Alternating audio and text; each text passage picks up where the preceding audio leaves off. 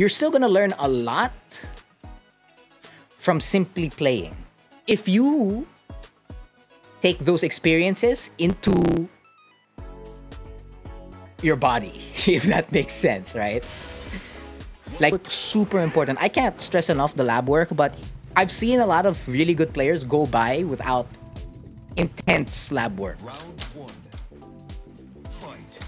Now you add the lab work afterwards, and then even discussions. Discussions aren't necessarily lab work.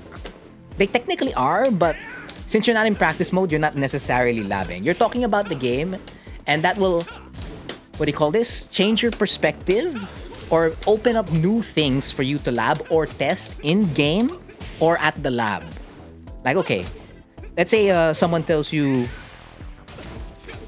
if you leave the frames in the air, your opponent reacts differently and you have more openings. You're like, wait a minute, but that's not frame trapping, right? Because I'm giving up my frames.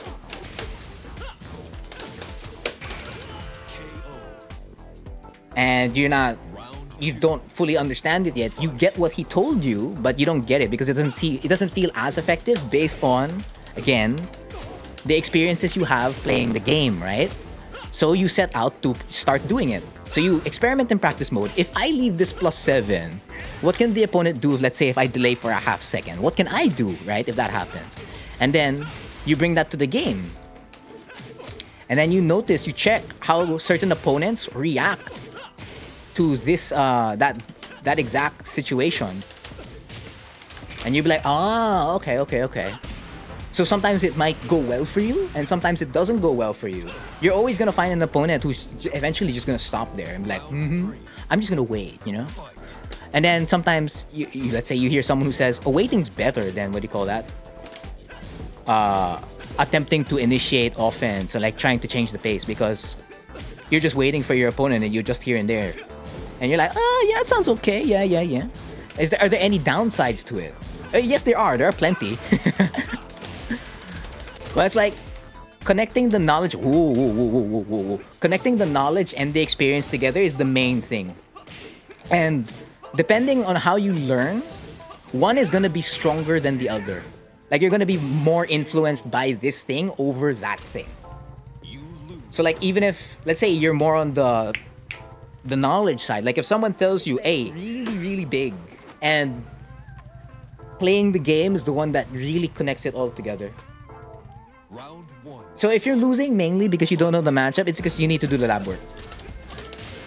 Or you need to experience playing against the matchup more and more. Right? One of those two things. Here, Travis has a pretty good explanation here. He's sharing his experiences. So mainly, what I always say is that you take information from all places and then just test everything, whether you agree with it or not. And with Tekken, you have the liberty and ability to test all this stuff. It's not something that's out of your reach in terms of testing. That's the Hwoarang matchup. Yes, hello Christian, welcome. It's been a hot minute since you've seen me live. Well, welcome to the Cheese Dojang, the 44th edition, where we're playing the 4th set. 4th? 5th set of the Cheese Dojang. Mr. Superpilot here has gotten a lead 0-1 in this Hwoarang mirror. I'm trying to get something to work. I believe I've already gotten kind of tired of the set against Ethan. Like, the adrenaline just went all the way, shoo, it skyrocketed, and now it's just crashing. So I'm just trying to figure out how to play right now. It's not as bad as Jin, like in the Road to Blue Cheese, where I attempt to get him to Fujin, and I'm hard stuck in Suzaku right now. Oops. But it's gonna be different for Hwoarang, because I've experienced a lot of these things already. And I've gone through the lab work and done a bunch of theory crafting and discussed this particular situation with a lot of players in order to create my own and what I would actually apply when I play the game. So that's very, very important. So yeah, play the game. And then after that, figure out what kind of player you are, how do you learn best, and then discuss with other players to get more and more of an open perspective. Ouch.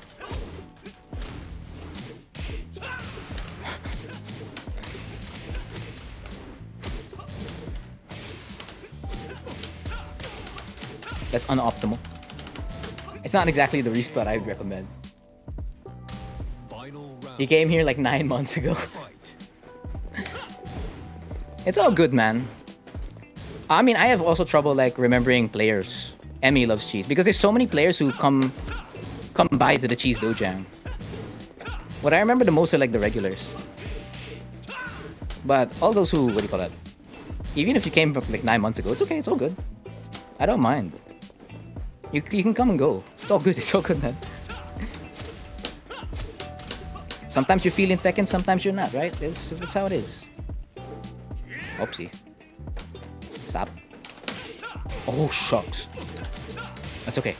I'm alive.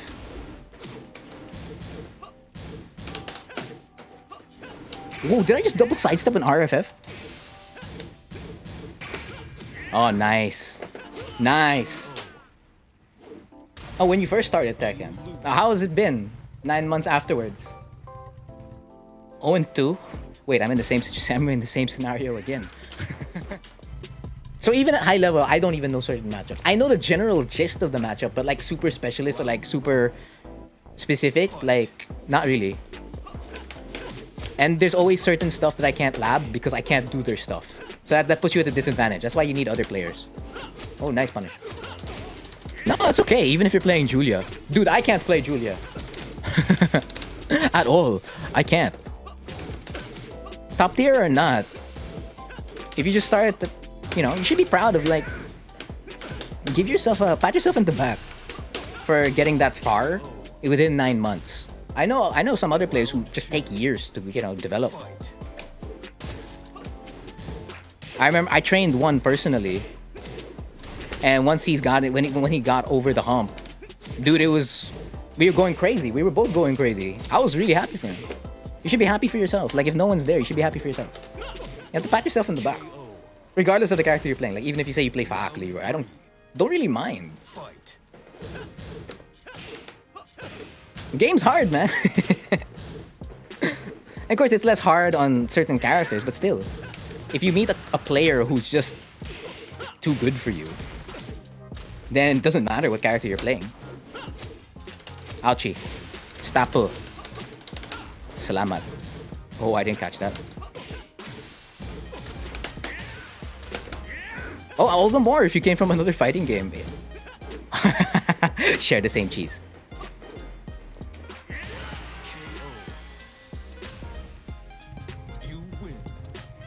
Oh, that's not. Oh, it's beautiful. So you can avoid moves, and then there's tracking and all that kind of stuff. So it adds more layers of stuff you need to learn, right? Because for me in 2Ds, I struggle doing combos, man. Like you see, I can do combos fine here, but I can't do combos in 2D. No. I can't do loops. And I have teammates, friends, who are like, dude, this is easy. Considering your level of execution, you should be able to do it, but I can't do it. So I struggle with that. So when I accomplish it, I'm gonna go crazy when I accomplish it. Dude, I can't play the game anymore. So I can't play, like if I left the 2D game already, I left. I'll play the game a little bit, like maybe once or twice when rollback's there, but that's about it. I have no plans to come back to it. It's like Melty Blood, I'm not playing it anymore. After what happened in the first cheese special, I was just like, nah. I can't play the game anymore, it's quite obvious. Because I heavily rely, just like in Tekken. I guess in Tekken it's a little bit different, because I have all the knowledge and all the stuff, blah, blah, blah. But in those games, I don't have it. So I rely heavily on the way I view the game, simplifying it and all that, using, you know, adapting as much as possible, and focusing on neutral and defense and throw teching. Because throw teching is not that hard to me in, let's say, BB tag. Not as. But of course, for some players, you know, like throws are pretty big too. How do you fight and talk at the same time? That's also experience. You just keep doing it, and then eventually, you can do it. Like you don't have to be high level to do it. Woohoo!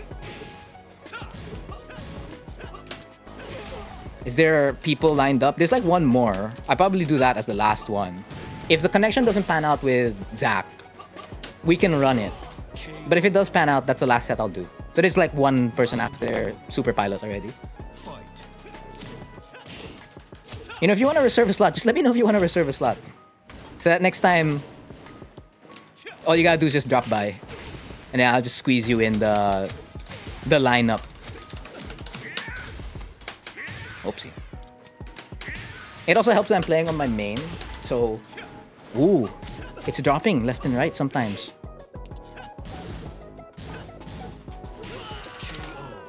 Oh no, it's going to 3. Don't do it. Don't do it. Because if I like to say, like when I was playing on Jin, if you were here for Road to Blue Cheese, the second one, I played like, dare I say, garbage, which is true. My Jin was really, really bad that time. It was nothing like the first Road to Blue Cheese. And I settled for just playing extremely basic. Because that's the most I could do at that moment. So it's different, like when you acquire a certain... Like if you want to add the win pa, right? But if you're just talking about playing while talking, that can just be acquired with enough practice. Like you can just talk to yourself. Like if you want to say your thoughts out loud, even if you're not on stream. Like that's one way to practice it without... If you're afraid of like annoying someone, you could do it like that. Wow, there's no choice. Or you attempt... They even happened in the first set, right? Oh, that's +5. But as you can see, I've come prepared for... for these type of connections. Season 1 and Season 2 have trained me well. Delay-based netcode. But I'd say the lag's a little bit different, even with like the rollback that's in place. Sometimes I'm like, wait a minute, this feels a little bit heavier. Sometimes. Oh no. The LFS up forward for the -14 launcher. One of Horang's faster low crushes in left flamingo. Nice.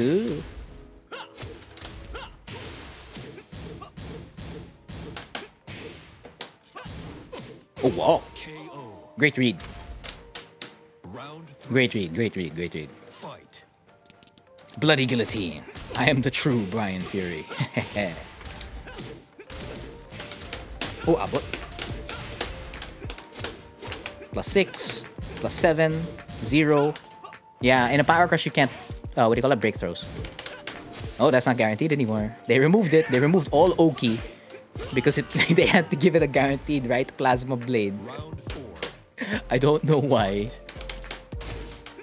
They couldn't have retained the Oki they gave it back before. You're like, goodbye, Oki. That's why the only Oki you can do is like a jumping Oki. Or just turn around and be an RFF. Ay, nako, that was +9. +8. -4. +8. 14. One launch would do it, right? Yeah, it would. One launch would do it. I'd play a set, one launch would have done. And then I would stand up immediately. So like I don't sit down for a long time. Like after I play one long set or like 2 to 3 short sets, I'm like, okay, I'm done. So even if someone was lined up to play, I was like, no, I'm done. When after my break. Because it's important. You gotta take care of your body. Oopsie. And you can use that time to like chat with all the other players, even from those from different fighting games. It's great. That's a lock. Alright, Zach is already preparing. Let's hope the ISP gods are in our favor this time around. Beautiful punish here from SuperPilot16. Tekken 7. That's what they say. Punishment is a big portion of it. Strike-based punishment. You want to know what DOA's punishment is? It's grab-based punishment. That's why it threw me off when I went there. When I played it, I was like, wait a minute. It's grab-based? Not strike-based? Oh, okay. Round 3. Fight. And so like if they do a low, you have to do what King does. You have to do a crouching grab. Because King and Armor King and Marduk has that, right? And the only time I remember seeing someone fully do that against lows was one of Knee's sets against Nobi. wherein every time his opponent did a low, knee would just do the crouching grab, and it never gets teched. You can still tech it, those stuff, but it comes off as a surprise, and you just let it go, and it hurts a lot. Like, that's more than an actual while standing punishment ata. It'd be equal to like Leo's while standing for 1+2. Okay. Drop. Splat. Oh, nice. We get that guy. Never mind. Oh, sayang. It didn't splat, so I could still get something. Oh no, the cheese keeper. Here you go. Beautiful. Oh, combo video. 32 seconds left on the clock. Oh, he didn't go for the super hunting hawk, the +4. Here you go. We're just checking with the DF1s, mid checks. He blocked that, +7. -10. It went all in. And if that did go in, it would have been dead. Good games to SuperPilot16. Good games. 4-3 versus 4F4. To me, it's all about what you want. What do you prefer? Do you want 27 damage? You want lesser damage for more frames, 1 additional frames, and you want to be in RFF immediately? Or do you want to remain in LFF, take 3 more damage and 1 frame less, and keep your options more open? Because you have access to everything from LFF, while in RFF, you're restricted to mostly RFF moves with a couple of LFF moves.